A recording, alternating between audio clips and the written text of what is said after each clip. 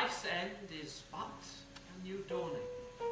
Therefore, as we commence our ghostly little tale, I feel obliged to tell you Scrooge was dead.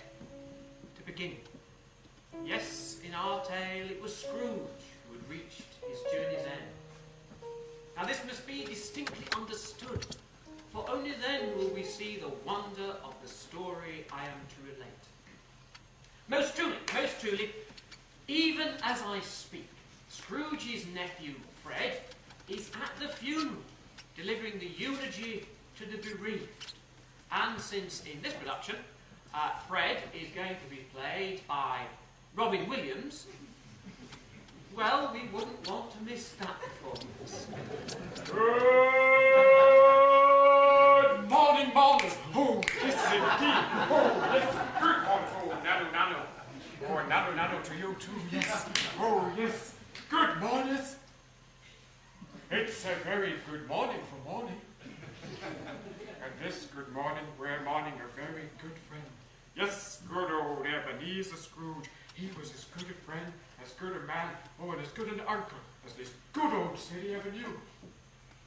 Just think, in the best Scrooge tradition, you got all those goods and no charge. Oh, Scrooge, he loved my jokes. Boy, do I wish you were here right now. You see, Scrooge, he wasn't a Scrooge. So please don't say you're a Scrooge, for the only thing you share is a contagious disease. Oh, I knew this robber once, the smashing grab robber. You know, he got caught though. He was such a Scrooge, he went back to the brick. Excuse me, sir. Are you a Scrooge? I think you are, you know, sitting there is the exit. That's just in case there's a collection. Yes, you Scrooge. I bet you think Tiny Tim was faking it. Oh, gone too far there. But you know, Scrooge, he wasn't a lowercase long. He was my Uncle Eben. Oh, and he knew more about giving and living than any man alive. Well said, well said, well said. Up to a point. By the end of his life, Scrooge was not a squeezing, wrenching, grasping, clutching, covetous old sinner. Nor was he at the beginning. Who is? But by the middle of his life, Scrooge had become as hard and as sharp as flint. And of course, this is a Scrooge we all know, especially on film. Ask the film expert, Jonathan Ross. That is so true, that is so true, that is so true. As a kid, at the movies, I hated Scrooge. I hated Scrooge more than anyone else, because I couldn't even pronounce his name properly. But my favourite Scrooge has to be Muppet Christmas Carol. Muppet Christmas Carol. Who can forget Michael Caine giving Kermit the Frog an earful for the way he opens the office safe? I told you, Bob Cratchit, just to blow the bloody doors off. Sorry, Mr. Scrooge. Are you sure you will not happen again? Across the classic Scrooge performance across the classic Scrooge... Excuse me, ladies and gentlemen. Excuse me, I seem to have a frog in my throat. Yes, it's that sort of show, folks. Of course, the classic Scrooge performance in the movies has to be Alastair Sim. And so it is to Alastair Sim as Scrooge we turn to now, as I say. Once upon a Christmas Eve, as revellers left off their labour to celebrate Christmas, old Scrooge was still about his business at the London Exchange. A group of brokers, perhaps unwisely, had just proffered him the compliments of the season. Humbug! Every fool who goes about saying Merry Christmas should be boiled in his own pudding cellar, buried with a stake of holly through his heart. The true meaning of Christmas Buy presents they don't want, to people you don't like, with money you haven't got. You offer me no Merry Christmas, sir. Not on my account. For my account, come January, will not be overdrawn. The brokers made their excuses and left, but two gentlemen collecting for charity stepped into their place. Hello. Hello. My name is Mr. Alan Bennett. And this is my friend, Mr. John Hurt. John, do we have the honour, sir, of addressing Mr. Scrooge or Mr. Nallon? Now, my acting is perfect for Christmas, for I am a complete ham. Mr. Marley has been dead these 7 years, sir. He died 7 years ago this very night. No doubt his liberality is well represented in his surviving partner. Now, this festive season, a few of us are attempting to raise a fund to buy the poor some meat and drink. What shall we put you down for? Nothing. Oh, you wish to be anonymous? That's fine with us. You promise now, pay later. I didn't ask for your credit, sir. My credit's well. I have to say I'm very good in alien. And in Harry Potter, I give him his wand. Yes, I want that. Gentlemen, you ask me what I wish for. I wish to be left alone. Too many are left alone at Christmas, Mr. Scrooge, destitute and in want of common comforts. Are there no prisons? Are there no workhouses? Those who are badly off must go there. Many, sir, would rather die. Oh, if they would rather die, they had better do it. And decrease the surplus population. It's enough for a man to understand his own business, not interfere with other people's. Good day to you. I said good day to you. Scrooge left the exchange and met the streets of the city with sneering scowl, eyes fixed firmly on the ground. He set forth with his only companion, the shadow. Only he would raise his eyes and see the world he was passing by, for in homes all over the land, where gaslights shimmer, fire flames dance, mothers were preparing for Christmas.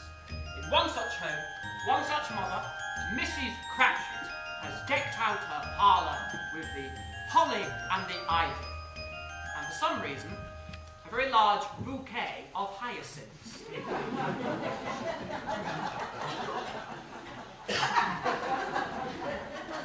Come in, come in. Oh, mind your feet on the rug. I like to keep up appearances. My name is Mrs Cratchit. I am married to Scrooge's clerk, Robert. But please don't say, so then. Bob's your husband, not your uncle, because I've heard it. Yes, we're almost ready for Christmas.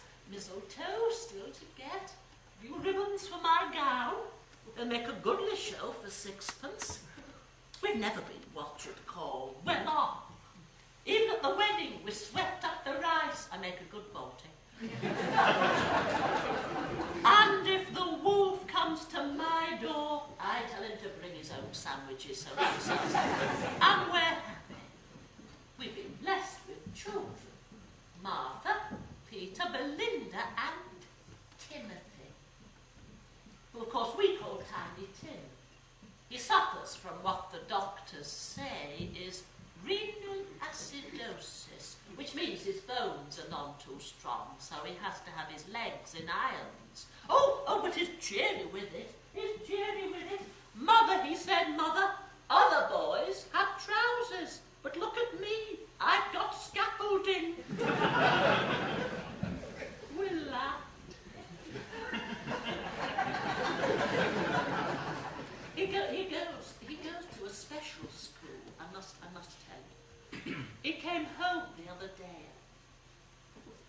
painting he'd done of the Nativity. I looked at it. There was Joseph and the shepherds, but over in the corner was this large, somewhat circular woman. I said, Timmy, who's that? Oh, he said, that is the round young virgin.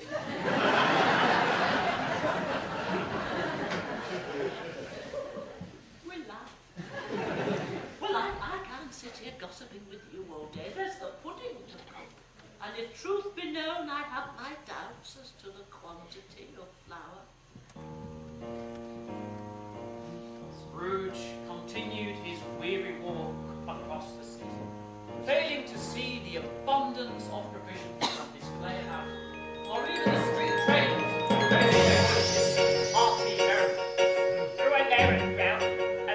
Welcome to my very special cruise. And it was on special offer. I don't look, it's Mr. Owen, who won't squeeze him any time. Number 2 is Mr. Finn, who's on sound as a company.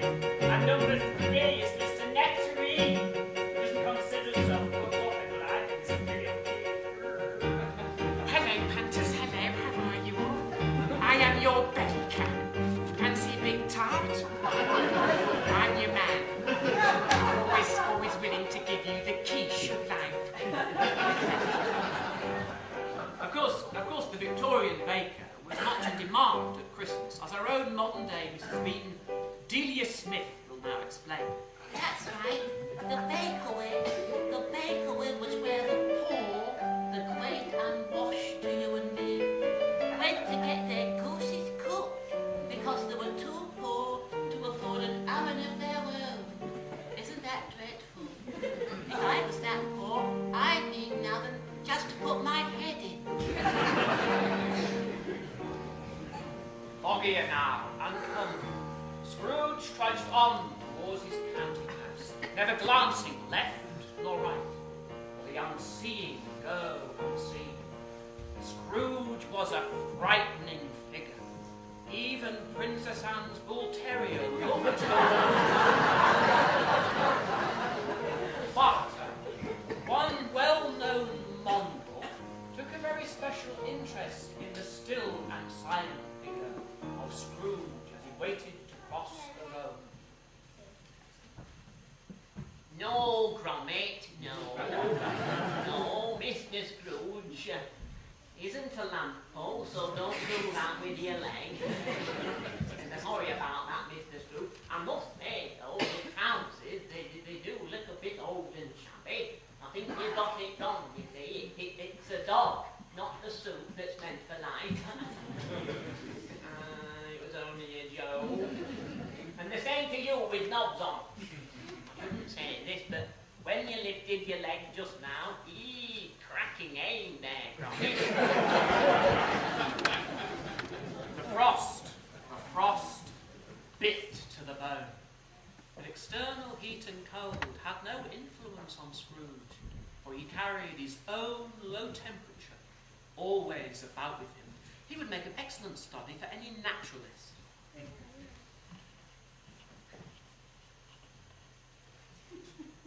I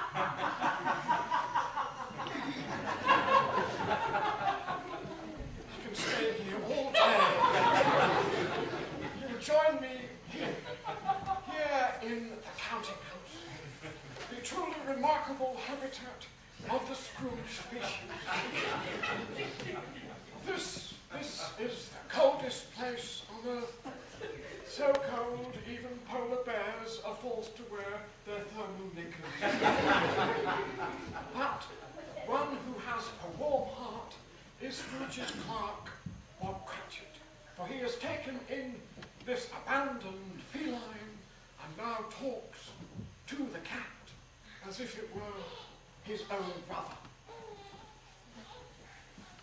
No, Rodney, no. You third old plonker. I ain't got no money for food. Here, wait a minute. Push, here, look, a farthing, here, push. You, eat this, and for the first time in my life I can say, I've money in the kitty. Yeah, well, maybe not. It always robbed me, these pants of mine are as thin as an actor's wallet. I reckon I can tell whether this is heads or tails just by sitting on it. Ooh, the Queen's nose. And heads it is, heads it is. And it'll be my head and all this Scrooge catches him in him. Go on now, scrap. Scrooge approaches his counting house with a face that warns all fellow travellers to the grave to keep their distance. The one who takes no heed is a carol singer, a small, mouse-like boy with big black ears, called Mickey. Hello, Mr. Scrooge. God, very gentleman, let nothing you dismay. Like my singing. I took the Bee Gees, all they know. Desist that dreadful noise. Wait, boy, wait. Do you like buns? Especially the ones with the cherry on top? Oh, yes, the cherry on top. Well, I'm afraid you've been misled. It's not a cherry. It's Rudolph's nose. Prancer bit it off. And there isn't a Santa Claus. The boogeyman ate it.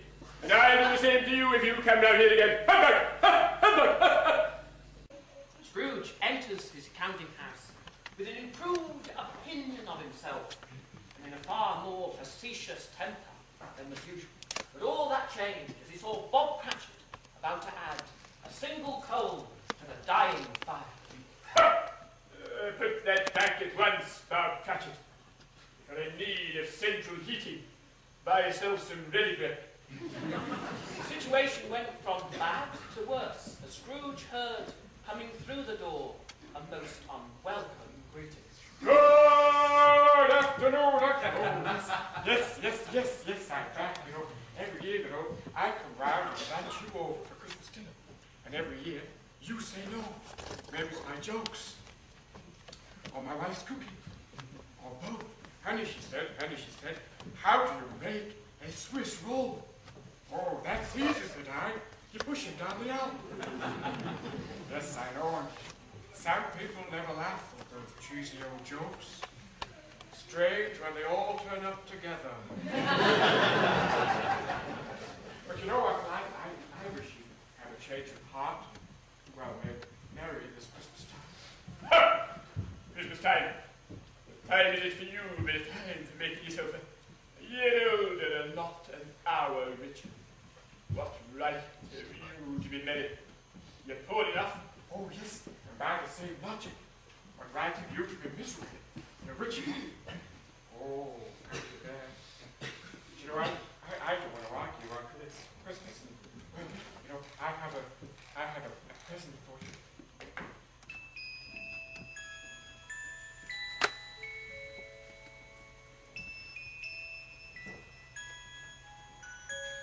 It's pretty, isn't it? That belonged to my mother, your dear sister, Fan. Oh, she knew that Christmas time couldn't be measured by the clocks on the wall, for Christmas time is a fleeting moment. It's a time of freedom.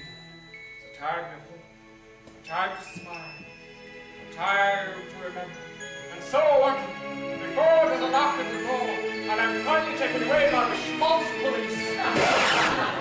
Yes. Wait for laughter to subside. Yes, before I'm taken away by the schmaltz police, I say, I wish you Merry Christmas, Uncle. Past, present, and future, you old Scrooge. I tell you, Fred was gone before Scrooge could even mutter a bar humbug. And Bob Cratchit would have applauded the nephew too, but on seeing the cold, forbidding eyes of his employer, he chose instead to poke the fire and extinguish the last fail spark forever. Those sad, cold, icy eyes of Scrooge then turned to the music box.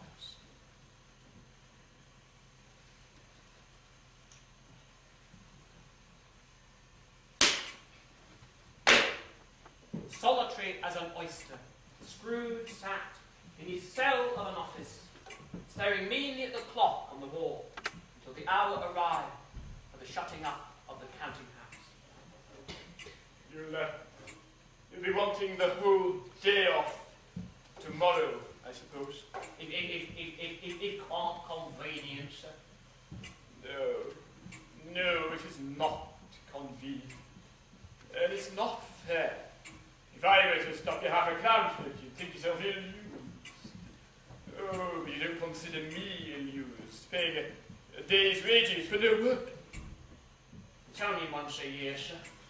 A poor excuse for picking a man's pocket every 25th of December. Oh, very well, very well. But be here all the earlier the next morning.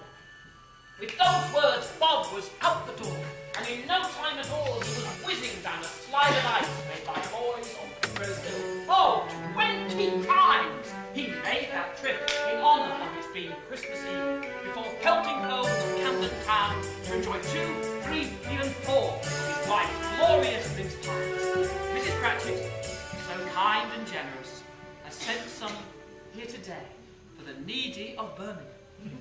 They will be distributed by someone who truly believes in caring and in sharing.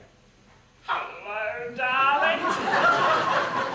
Little Robin. Little Robin Redbreast up there. Can we have the house lights on, can we?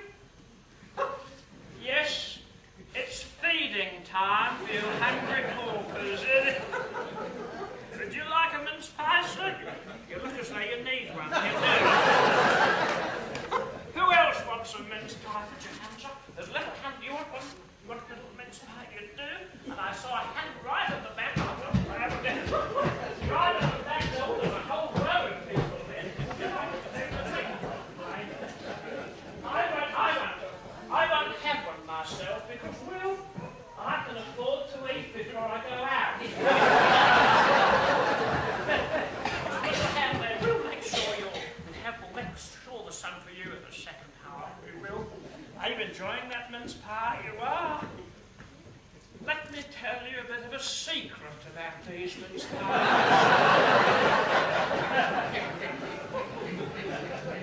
No, it's a nice secret. It's a nice secret. They're not from Mrs Cratchit. They're from Marks and Spencer's, they are. Which means that if they're not to your taste, you can take them back and exchange them for a pair of socks. I would not though recommend Scrooge food. For Scrooge chose a melancholy dinner in a melancholy tavern run by a melancholy owner. The melancholy owner tonight was putting on a falsely cheerful air. Good evening, madam. Major. Mr. Scrooge, delighted to see you, sir. Delighted to see you. And if I may offer you the compliments of the season. No, I'm sorry, I don't think Cook has humbug on the menu tonight. Oh, sorry, you think Christmas is humbug? Oh, sorry. Oh, very funny. Very funny. Would you excuse me for just a moment? I feel a sudden urge to hit Mando. Thank you so much. I'm so sorry to keep you, Have you seen the menu? I can recommend the sprouts. We've had them on the boil since November. Just the gruel, then, to take out. Very well. Basil. Coming down. My very own little chestnut. I wish someone would roast her over there. Snatching his tub of gruel, Scrooge was soon on the dark path that led to his chambers. It was a sad and lonely house, concealed in a sad and lonely yard. One can imagine that the house ran there when it was a young house, playing hide and seek with other young houses. Somehow it found itself trapped and had been imprisoned there ever since. Let any man tell me, he can, how it happened that when Scrooge went to open the door, he saw not the knocker, but the face of his deceased partner, Jacob Marley.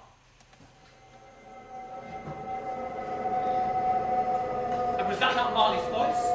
Was it? Scrooge stared once more at the apparition. But now it was a knocker again.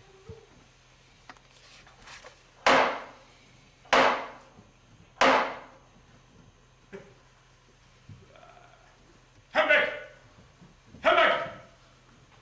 Scrooge double-locked his door, which was not his custom, and as he climbed the stairs, he began to fancy that every shadow forebode an evil intent.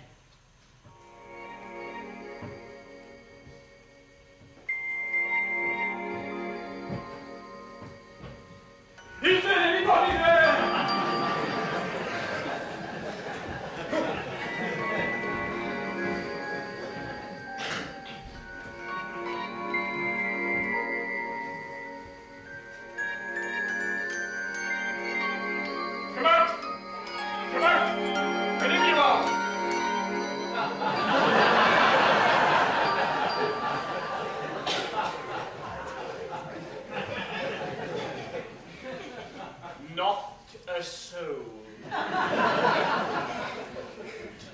After bolting every door in the house, Scrooge at last settled in front of his meagre fire to eat his gruel.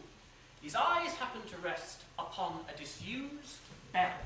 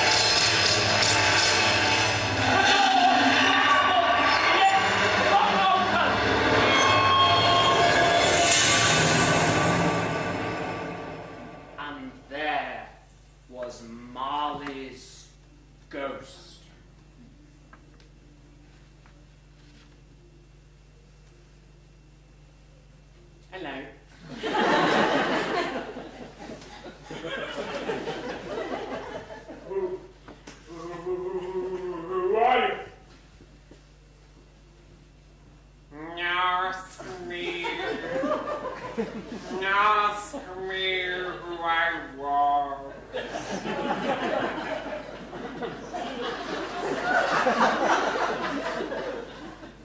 Go on, ask me who I was. Who was you then? No. The correct grammar is who were you? You've got people in now from Hall Green. We don't want you learning the bad habits. Not that the people from Hall Green would know any different. Who were you then? To whom do you speak? Oh, I like that. To whom do you speak? Yes. Well, it's something cold for you. I must tell you. No, New Year's Eve. You did a show New Year's Eve. It was very good. The problem was though, there were a load of people in from Perry Bar. Yes. Yeah. You see, the problem was, they thought they had booked the Spearmint Rhino. Well, Jonathan Church, nice man, he said to me, well, you think you better get out there and do a bit of dancing. Well, we couldn't find a pole for 11 a minute. On the front row, there was a very nice Hungarian. And we all went on the changing dance. Yes, that was set me for 47. Anyway, back to the Scrooge. Scrooge, you ask me who I were. In life, I were your partner. Draco Mark. I don't believe in you. No! I do. Why you've get it so? I've forged these chains in life. For if the spirit within you does not embrace life, it is condemned to walk alone in death, shackled by this heavy manacle. Your chain is now the entire length of the Aston Express and drags along just as slow. What is your purpose with me? You will be haunted by 3 spirits. Expect the first tomorrow when the clock strikes 1, the second the next night again at 1, and the third at the martini hour. Any time, Did I take them all at once? The conference call. Conference call, mobile phones, emailing, texting. These lifeless modes of living are the very links which build your deathly chain. Oh, but Jacob, we all use them in business. Mankind should be our business. With those words, the ghost of Marley beckons Scrooge to the open window before floating out into the bleak night. The night sky was filled with phantoms, all bound by heavy chains. Below sat a forlorn woman, huddled with her infant. Phantoms cried piteously, unable to help the poor wretches. Scrooge slammed shut the casement.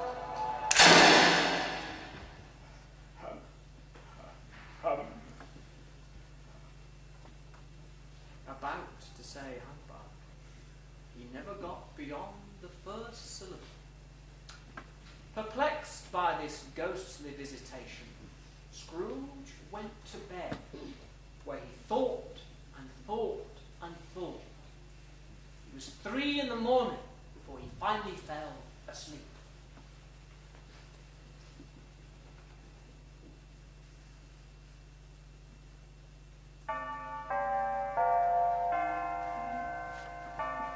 When he awoke, all was dark, but what was the hour? Even his ferret eyes could not penetrate the gloom, so he listened for the striking of the church bell. Now that was the 4th quarter, but the o'clock... 1, 2, 3, 4, 5, 6, 7, 12. No, it could not be midday. It was pitch black. Nor midnight. He hadn't slept through the whole of Christmas. The quarter chimes again.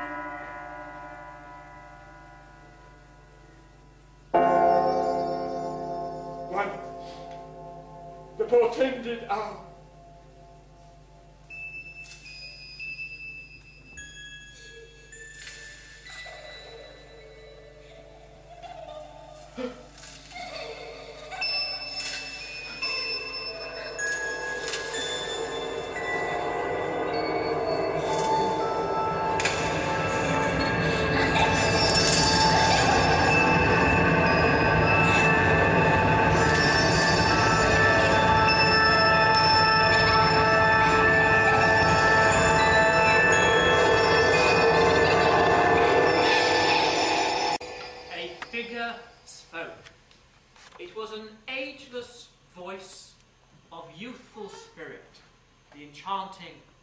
Dame Maggie Smith. Ebenezer Scrooge. Ebenezer. I can't see a thing in here. I'll kill that stage manager. Oh, that's better. Yeah. Oh, yes. Yes, there's a few potential Scrooges in tonight. I am not though sure I have quite found the right one. Are you, madam, the spirit whose coming was foretold to me? Who and what are you? I am the ghost of Christmas past. As a matter of fact, your past.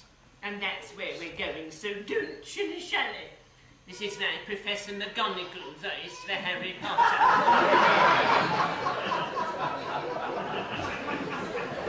A Scottish accent that can only be described as Dick Van Dyke meets Braveheart. Come, Scrooge, we are going back in time. No, that is not possible. Oh, no, everything is possible. Such is the magic of theatre. Trust me, let that be your first lesson.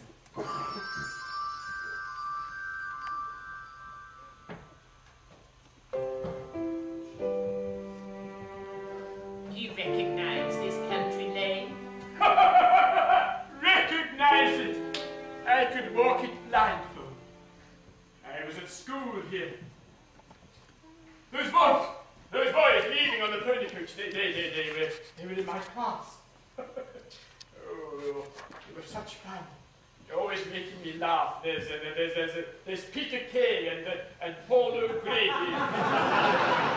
Paul O'Grady, for some reason, always preferred the name Lily. Oh, I love Christmas, mate. I love Christmas. Come to our house at Clembow. Come to our house at Clembow. And you'll always get a good old-fashioned family pawn shop. Bottle of Baileys and two lovely black eyes. That's traditional. What's Christmas like down Bolton Way, Peter? Oh, champion. The whole family sit round piano and wish one of us could play it. Peter, Paul!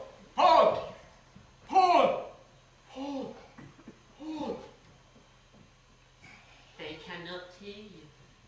They are but shadows of things that have been. In that case, why is this little girl staring up at me? Auntie Anne, there's no place like home. It's Dorothy, from the Wizard of Oz. She's wandered in from the main house. And I'll kill that stage manager. Come, Dorothy. Let us find your friend. In the theatre, you'll always find a friend of Dorothy.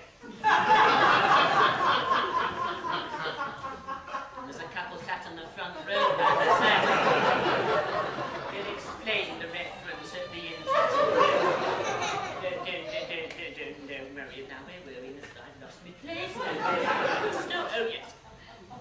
Here you are as a boy, Ebenezer, abandoned in a schoolroom over Christmas, sad and alone, with only a book for company. No, Spirit, I was never alone. Not with Robinson Crusoe as my friend, and Ali Baba and Long John Silver. Why all these characters came alive in me? Why, they're as real to me as you are yourself. I remember now I based my squeaky voice for the parrot on Matron Anne Widdecombe. Ebenezer Scrooge! How dare you make me sound like a parrot? Pieces of eight. A play acting is a complete waste of time. It's a complete waste of time. I mean, do I need to pretend that I am a barmy monster that doesn't belong in the real world? Of course I don't. Mine was specifically something very awful. You were specifically something very awful. And all this fantasy nonsense not out of you. So, Ebenezer Scrooge, you can forget your imagination. You won't be needing it to feel the sharp end of my stick. No. What right has anyone to stop your daydreams? What greater pleasure for a child than creating people who aren't there? No, I agree.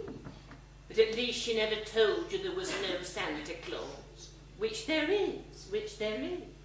I mean, if there wasn't a Santa Claus, how else would you have got that tie?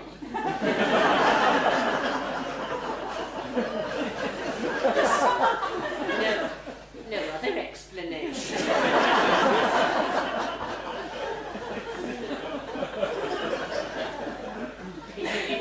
Incidentally, you may be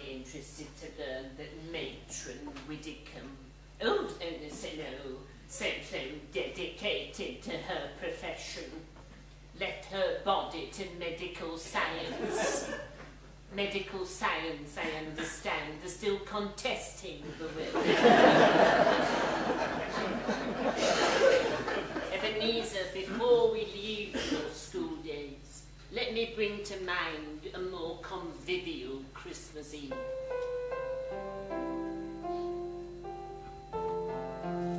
What's that? What's that? It's my own dear sister. Yes. She seems to think she's Julie Andrews in a musical. Come home, my dear brother, come home now to stay. Oh, Father is kind now, oh, that's what I pray. She's so sentimental, it's best you're aware. There's a sick bag provided right under your chair. Come home, my dear brother, no tears shall you breathe. Oh dear Ebenezer, just let your heart sing.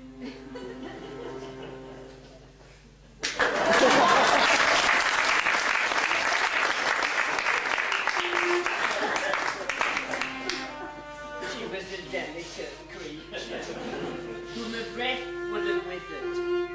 But she had a large heart, and her loving spirit never died. It lives on in your nephew, Fred. But in giving him life, she lost her own. Oh, Spirit, you think that I'm hard, but life makes you hard because it is hard. I've had enough of your picture postcards from the past. Take me away from here. Just what I was thinking. Let's liven things up a bit.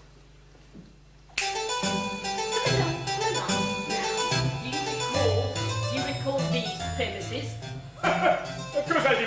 It's old Fezziwig storehouse. I was a pleasant kid. Oh yes, and there is old Mr. Fezziwig, like Homer Simpson. Age has made him yellow. Hey, mate, it's Christmas Eve. We must do 3 things. Dance, little Jim, eat a donut, and go all smooching. For love is the gift we give away tonight, which makes us all the richer. Oh, mate, I wouldn't cry. Oh, Homer, time to meet your guests. Traders and craftsmen of every description joined the festivities. In came the mason called James. As you can probably tell, madam, from the way that I speak, I am English. In fact, if I were any more English, I wouldn't be able to speak at all. In came the archer called Ruth. I'm enjoying myself. Came Cooper called Tom. The Skinner called Frank. Right. The baggins, they're right. In came the local Bobby called Morse. Lewis. And the local woodman called Woody. No, that is terrific. It's really tremendous to be here. And finally, in came the Turner called Tina.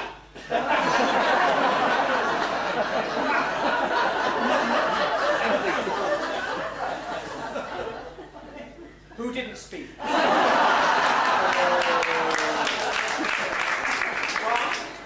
One, she had a sore throat, and 2, I can't do it. I've got the legs.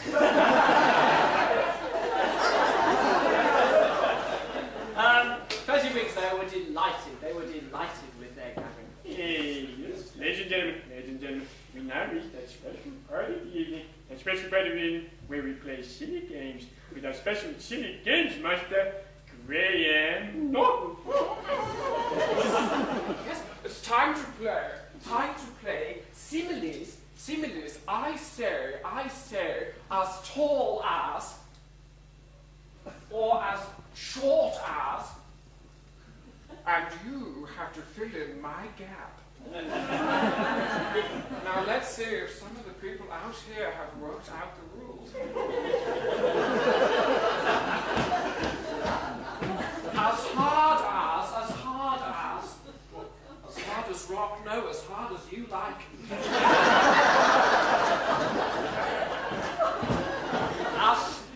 As tight as, say drum, as tight as a, I said say drum, as tight as, A drum?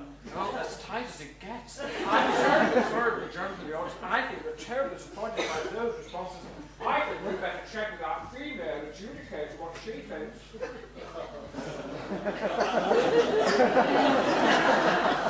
What do you think? No. I want to play. I want to play. Oh no, it's good to see the party pooper enjoying himself. And what does this soiree cost, old Fezziwig? But a few pounds of your mortal money.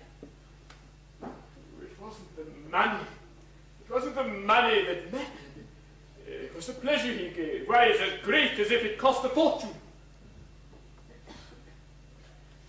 Oh, there's a few words I wouldn't mind saying to my own clerk just now. Ebenezer, for one last Christmas remembrance, we but turn another page. See yourself in love, Ebenezer, with Belle you're intended, that she is about to discover from your own lips that she has a rival in your affection. The duplicitous grin of your younger self makes me fear for the future. Oh, yeah, first of all, I say to you, Belle, sweetheart, mon chéri. Of course, I want us to be together. Of course I do. But I'm also fundamentally against us being poor, if only for financial reasons. Poverty is not having money, which is bad. Therefore, having money, which is not poverty, is good. I want money. I am good. But not perfect. Yet. I believe in God. I even support some of his views. God wants me to be as good as I can get, meaning getting as much money as will do me good. Until then, a fiscal agreement, marriage, a fiscal agreement in the public sector. I'm sorry, it's simply not on the agenda. Get rid of that evil man! Why, spirit, you delight in torturing me? Ebenezer, you lost much when you were younger. But there was reason for your life of greed. But ask yourself this: has the weight of the world in gold gained you 1 ounce of time? I am the ghost of Christmas memory. These were but shadows of things that have been, and they are what they are, and so do not blame me. Enough! Enough! Enough! Scrooge covered over the light of time past, exhausted and overcome with irresistible drowsiness. He fell asleep upon the instant.